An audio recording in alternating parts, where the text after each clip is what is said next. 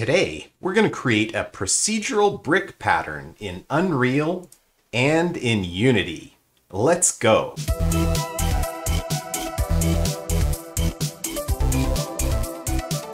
Alright, so we're going to start out in Unity today, and then in just a few minutes we'll get over and do the same thing in Unreal.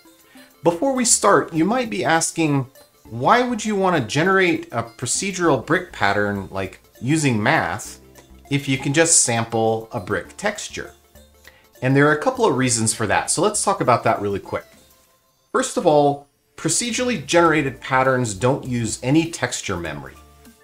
So if you're kind of low on texture memory, you can convert some of your shaders to use procedural patterns instead to reduce the amount of textures that you're using. Secondly, procedural patterns can tile infinitely without ever repeating.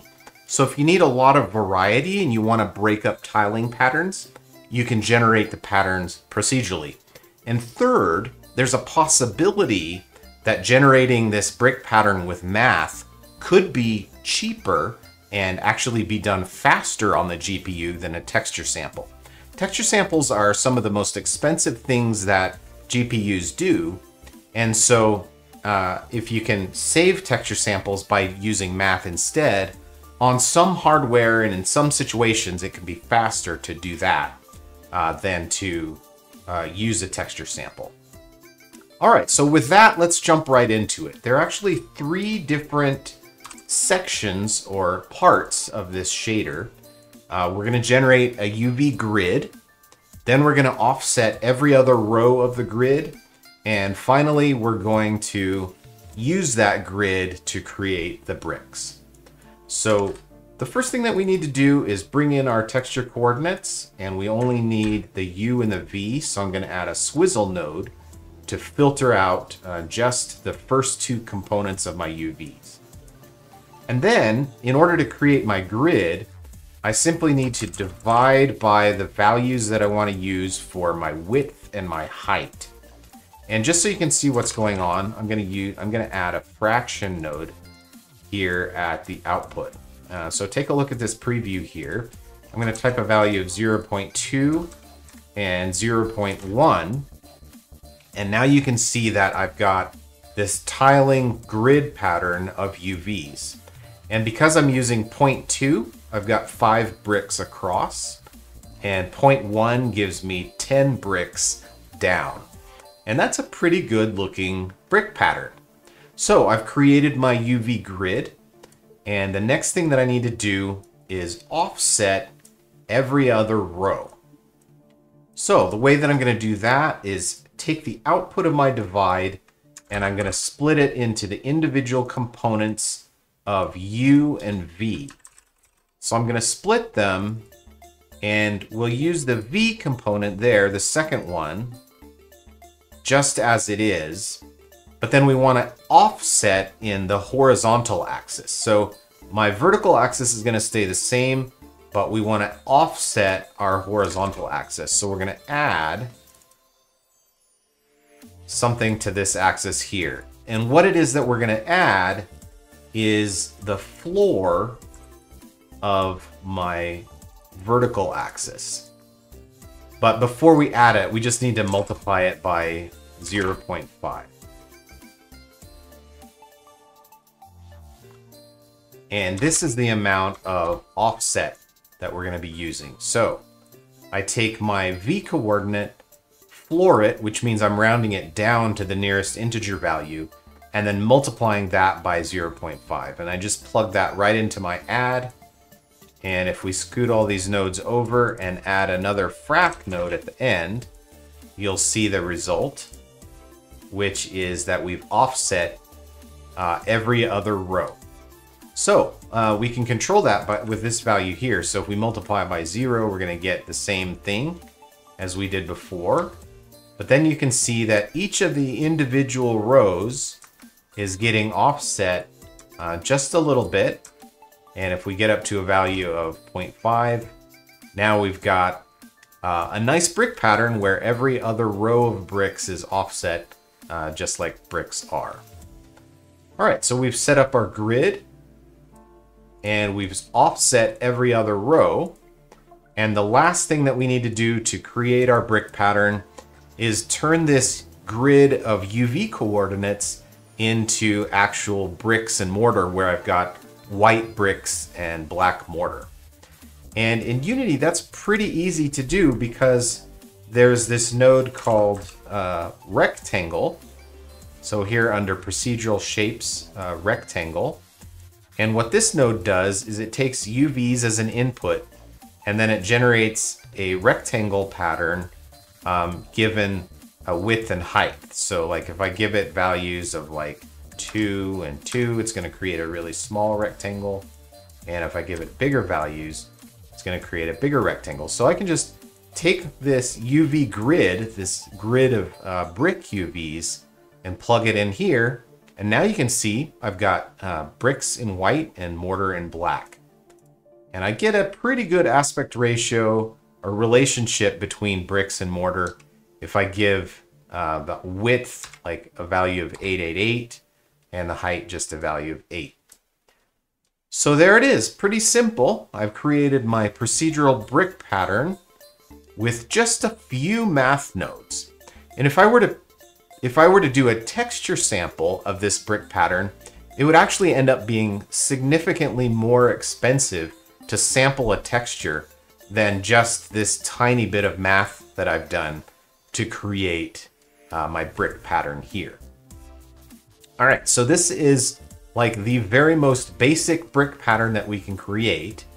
And in the next couple of weeks, we're going to be doing some more things to make this shader a little bit more complicated. We're going to be breaking up the brick pattern so it's not so uniform. We're going to be creating variations in the brick color and all of those kinds of things. So be sure to tune in for that. In the meantime, let's switch over to Unreal and I'll show you how to make the same procedural brick pattern there. Okay, here we are in Unreal, and the first thing that we need to do is create our UV grid. So I'm going to create a texture coordinate node. So here are our texture coordinates, and all we need to do is divide our texture coordinates by a value that represents width and height. And just like we did in Unity, we want 0.2 and 0.1. And now we'll add a frac node here so that we can see the result. Now you can see we've created our grid of 5 bricks across and 10 bricks down. So we've got our grid of bricks, and the next thing that we need to do is offset the rows. So in order to do this, we're going to use a component mask to filter out just the red or the U coordinate and just the green or the V coordinate. And then we need to combine these back together after doing just a little bit of math in between. So we're going to use an append node for that. And we want to keep our V coordinate just like it is. So we're going to wire that one directly through. But for the X coordinate, we want to add to it. So we're going to take our U coordinate rather. So we're going to add an add node here. And for our add node, we want to take our V coordinate and add a floor to it, and then multiply by 0.5. All right, perfect. So every other row we're rounding down and then multiplying by 0.5, and then we'll add that to our U coordinate. And what this is going to do is it offsets every other row. So I'm just going to move the nodes over just a little bit, and I'll add one more frac node here so that we can take a look at our result. And I just realized that I made a mistake here. This frac node here is just so that we can visualize our grid.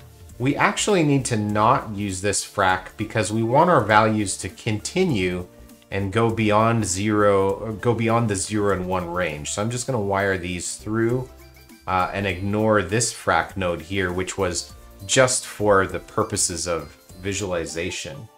All right, now that's nice. So we're getting our nice offsetting rows here with our value multiplying here. All right, so the last thing that we need to do, just like we did in Unity, we need to create a rectangle pattern here using our input UV grid.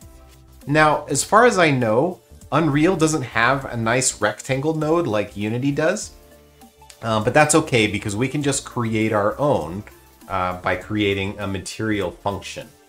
And I've already done that, so let's take a look at the material function that we created. I'll just do a search for rectangle, and there it is. So we'll open up our rectangle function here. A material function is just like a material, except it becomes a node that we can add into our material graph. So we can add input nodes like this called function inputs. And that's what I've done for our UV coordinates and for our width and height values. So here on my input, you can see I've set this input to a vector 2, function input vector 2. And this one also I've set it to function input vector 2. This one I'm given a name of UV, and this one I've given a name of width and height. So I take my incoming UV coordinates, multiply them by 2 and subtract 1, and that converts my UV coordinate range from the 0 to 1 range to -1 to 1. And then I use an absolute node. So instead of going from -1, now it goes from 1 to 0 to 1 again, because this absolute node here is making sure that there aren't any negative values. Negative values become positive with the absolute node. Then I subtract the width and height. And here I'm doing something kind of interesting. If I were writing this in HLSL code, I would use a intrinsic function that's called fWidth. But Unreal doesn't have an fWidth node as far as I know. And so what I've done is I've created the fWidth operation with the DDX and DDY nodes. So I take DDX and get the absolute value of that. I take DDY and get the absolute value of that. And then I add the two of them together. And then I take my output of subtract here and I divide that by the fWidth, right? And then I do a 1 minus to get the inverse of that. And then I take the red channel and the green channel and find whichever is smallest. So basically, what I'm doing here is I center my UVs, I make them absolute, which is going to create kind of a square pattern. And then I do this fWidth operation. And then I invert it, and then I find the smallest dimension, and I saturate the result and pass it out. And then I can use this to generate a rectangle in my regular shader. So let's switch back to my shader, my material here, and we'll go ahead and add our rectangle node in. And you can see that it's got the outputs or the inputs that I created, UVs and width height, and then it outputs the result. So if I plug my material in here to the UV, and then plug my result into my base color, let's see what we get over here. So you can see something that kind of looks like bricks. The reason that it's not quite right is because we haven't given it a width height value. So I'm just gonna hold down the 2 key and click, and we'll get a width height. And I wanna add bricks that are 0.888 and 0.8. That will control the size. Right now my mortar sections here are way too large and my bricks are too small. So now I've got a value of 888 and 0.8 here, and plug that into width and height. And now I've got bricks that are kind of a proper dimension and aspect ratio. Okay, so let's review really quick. First of all, I created a UV grid that looks like this. And then I passed the result into this section, which offsets every other row. And you can see that right here. And then I used that UV grid with every other row offset and passed it into this material function that generates my rectangle values. And again, this is what that material function looks like. It's pretty simple. Okay, like I said, in the next couple of weeks, we're going to be expanding on this procedural brick pattern here.